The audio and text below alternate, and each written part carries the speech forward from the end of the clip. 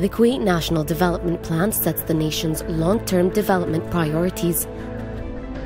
It's organized around 7 pillars or areas of focus for investment and improvement. Global position. Enhance Kuwait's regional and global presence in spheres such as diplomacy, trade, culture, and philanthropy.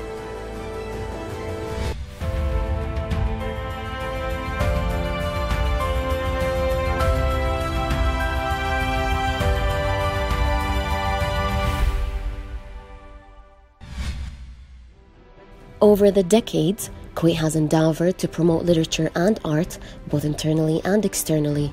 Large cultural monuments have been established in Kuwait, including Abdullak Salem Cultural Center, which is one of the world's largest museum exhibition areas. The Sheikh Abdullak Salem Cultural Center creates a new world-class museum district within Kuwait. Together with Sheikh Jabr Al-Ahmed Cultural Center, it will form Kuwait's new national cultural district. The Sheikh Abdullak Salem Cultural Center is a cultural complex in Kuwait owned by the Amiri Diwan. Abdullak Salem Cultural Center was inaugurated on the 5th of February 2018 in the presence of the Emir of Kuwait, Sheikh Sabah Al-Ahmed Al-Jabr Al-Sabah, while the center opened its doors to visitors on the 14th of March 2018. Abdullak Salem Cultural Center is located in Sheikh, an area of the province of Hawali, located on the coast of the Arabian Gulf. The Sheikh Abdullak Salem Cultural Center houses 4 museums, namely Space Museum, Natural History Museum, Science and Technology Museum, and Arab Islamic Science Museum. It includes 22 display halls with total exhibit area of 22,000 square meters, making it one of the largest museum projects in the world. It houses over 1,100 exhibits. The 13-hectare project consists of a center for fine arts, a theater, public spaces that include outdoor exhibits, cafes and restaurants, gift shops, beautiful gardens, water fountains and parking lots.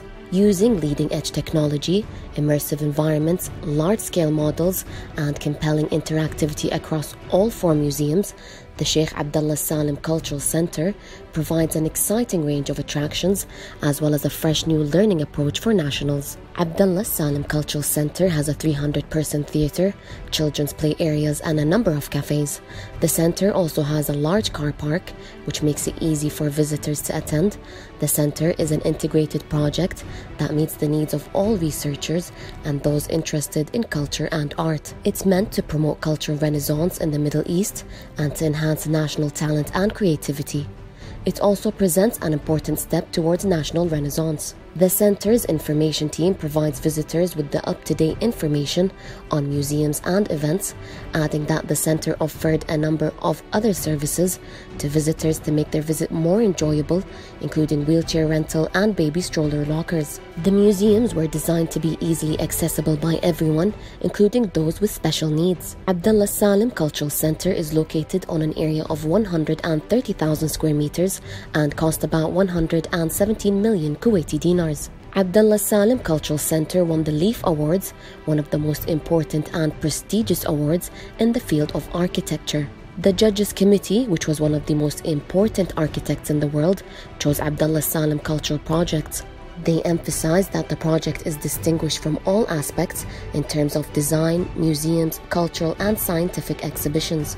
The completion percentage of Sheikh Abdullak Salem Cultural Center project is 100%.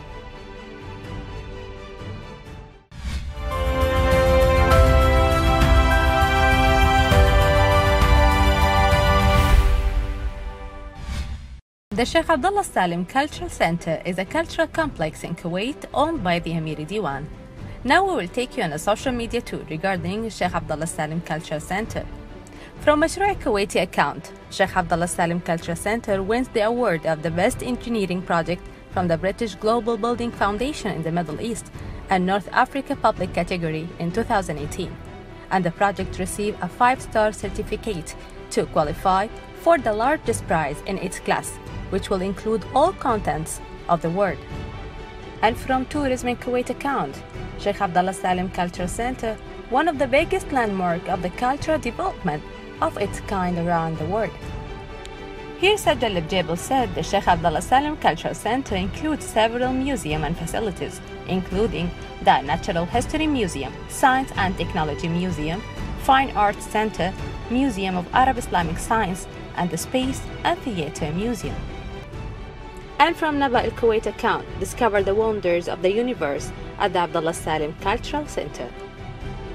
Saleh Hassan said, Sheikh Abdullah Salim Cultural Center needs a full day to give the place his right.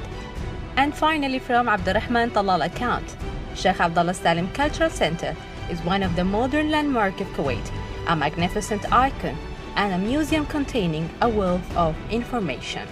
For more information or details regarding Sheikh Abdullah Salim Cultural Center, please visit the website and the accounts on the screen.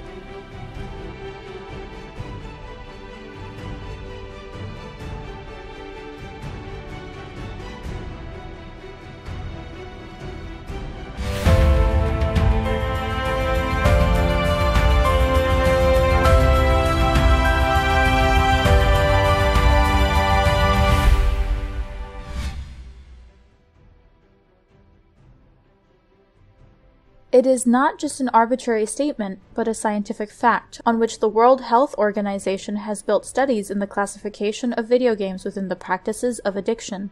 Perhaps video game makers are driven from obsession with these games to permanent development to achieve more attractions. The main objective of this workshop is to introduce the effects of video games on the community and how have video games evolved in the recent years. There were several questions on how to control the addiction of video games. There were questions from the parents of young children and who have cases of addiction. We were mainly giving suggestions on how to solve these issues using several methods, control methods. And hopefully everyone will be happy at the end and have better control, because video games have really benefit. Because video games have many benefits on the young children, and we believe this hobby has to grow in a healthy way. And I have enjoyed his position about video games, especially its advantages and how its harm to the children affected. And I want to give them a small advice, not to spend their time with the video games and spend their time with the reading or writing or drawing. That's all. They seem to do so well as the number of video game users is increasing dramatically. Smartphone technology has made it easier to access and practice video games anywhere.